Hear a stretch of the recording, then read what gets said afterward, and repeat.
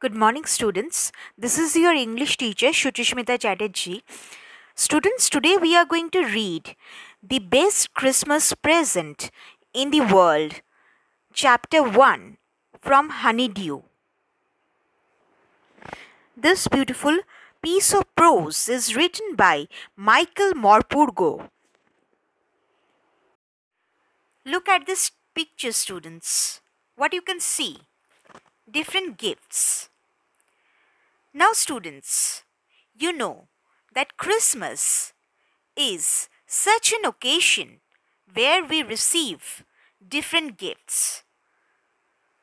So, over here in this story, we are going to see a woman who has received a gift or a present is considered by her as best in the world. Now we are going to see what kind of gift or present it is and why it is being given on the occasion of Christmas Eve. Moreover, why it is considered as best in the world. Now, before we delve into the text, now let's see something about Michael Morpurgo. The award-winning children's writer Michael Morpurgo was born in 1943 in St. Albans, Hertfordshire. After deciding to leave the army, he took up teaching and started to write. He left teaching after 10 years to set up farms for city children with his wife, wanting to create wonderful and memorable experiences for city children to help them in self-discovery. His famous works include War Horse, which is written, or basically which was written in 1982, Kensiuk's Kingdom, 1999, Private Peaceful, 2003, and many others, 5 of which have been made into films. Aside from children's books, he also writes his own screenplays and libretti for opera. Now, do you know the meaning of the word libretti? Libretti means vocal work or texts for opera. Now, students, please focus on the introduction. The lesson, The Best Christmas Present in the World, recites a Christmas story in the midst of a war. It reflects upon the longing of the soldiers to reunite with their families. On the other hand, it also throws light upon the longing of the families of the soldiers. One such wife, Connie, 101 years old lady, whose husband was a soldier in the British Army, misunderstood her visitor to be her husband Jim, who had not returned from a war, and she named the so-called reunion the best Christmas present in the world. So, basically, she had not met her husband but a stranger whom she had misunderstood as her own husband. And the so-called reunion was known or was called by her once as the best Christmas present in the world. Actually, the letter that he had gifted her was considered by her as the most precious and something which is best in the world.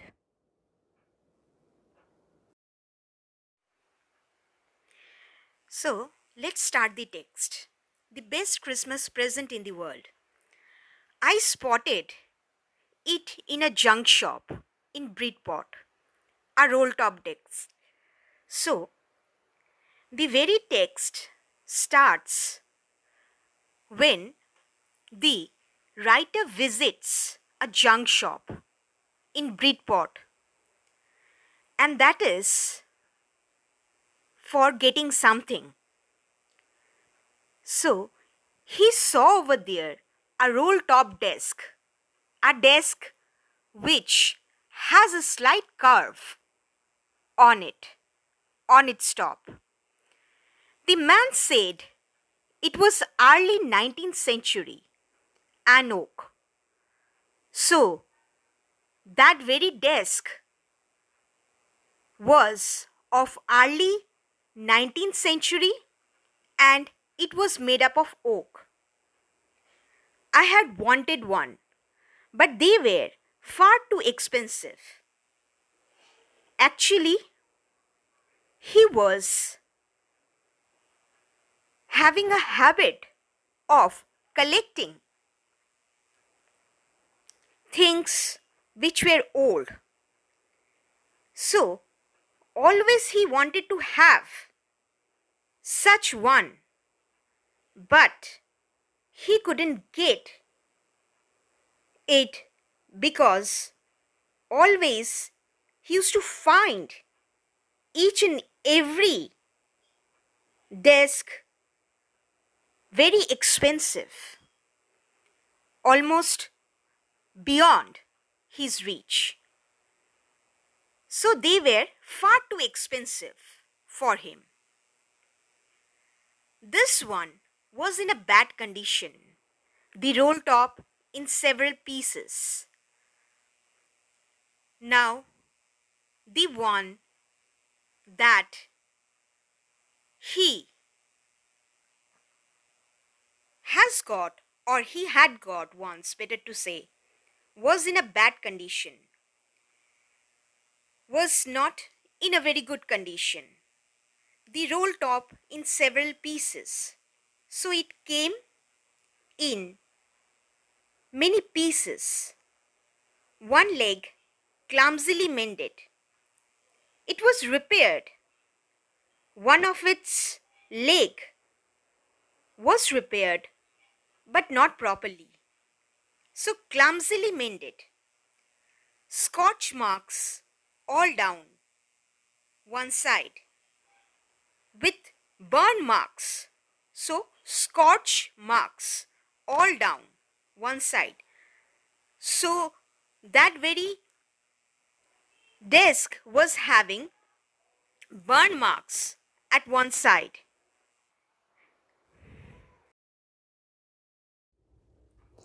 It was going for very little money. I thought I could restore it. It would be a risk, a challenge, but I had to have it. I paid the man and brought it back to my workroom at the back of the garage. I began work on it on Christmas Eve.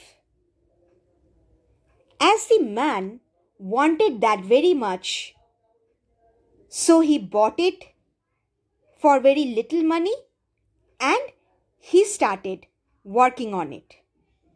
He took it as a challenge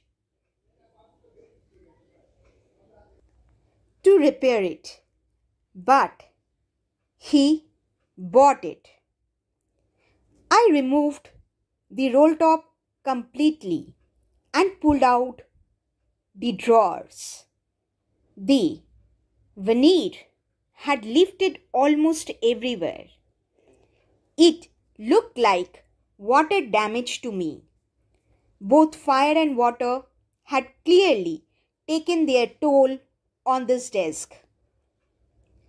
The desk had some marks of damage, and it was clear that it was destroyed by both fire and water. Actually, it was maybe kept in such a place where fire had taken the significant role for damaging it or of damaging it, and water then. Maybe the house in which it was kept had burned or had caught fire, and the desk was kept in it, in which the water was thrown afterwards, proving that very little desk damaged with both their impact. The last drawer was stuck fast, so it was somehow tight over there. I tried all I could to ease it out gently. The writer had tried his best to remove it, to make it smooth, to ease it, but he couldn't do. In the end, I used brute force, so he had to use his complete force, his force extremely, to take that out. I struck it sharply with the side of my fist, and the drawer flew open to reveal a shallow space underneath a secret drawer. There was something in there. He could spot something was there in that very drawer. I reached in and took out a small black tin box. He took out a tin box which was black in color.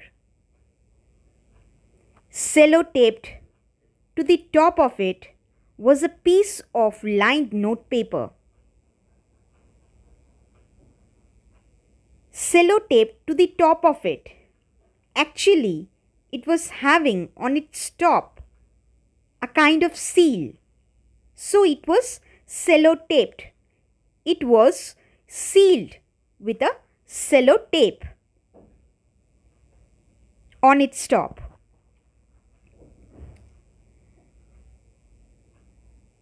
And written on it in shaky handwriting, Jim's last letter, received on January 25th, 1915, or better to say 25th of January 1915.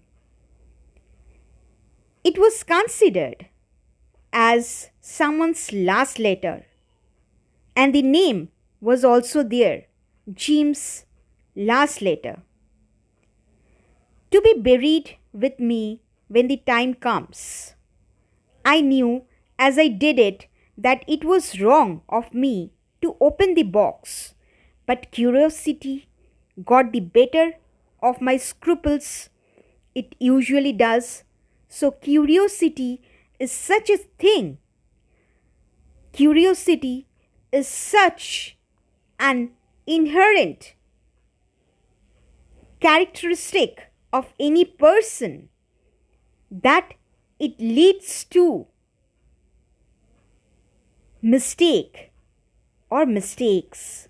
So he couldn't hold himself from interfering, or better to say, in viewing or in seeing someone's personal thing. So, curiosity got the better of my scruples means feelings, scruples over here, feelings that make you hesitate to do something wrong. Inside the box, there was an envelope. The address read Mrs. Jim Macpherson, 12 Copper Beeches, Bridport, Dorset. I took out the letter and unfolded it. It was written in pencil and dated at the top, 26th of December 1914. So, there was something inside the box, and there was an envelope. It was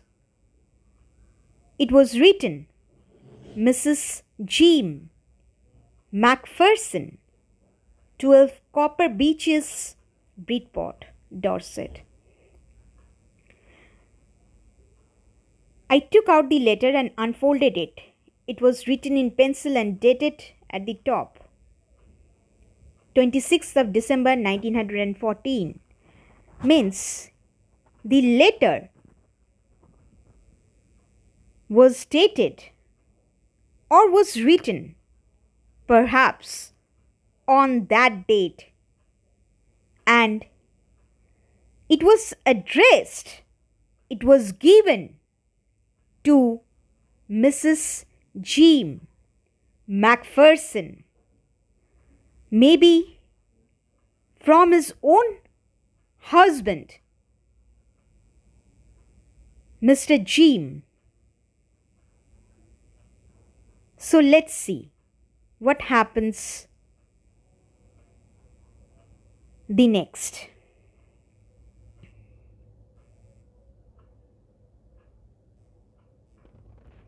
And that we are going to see in our next video.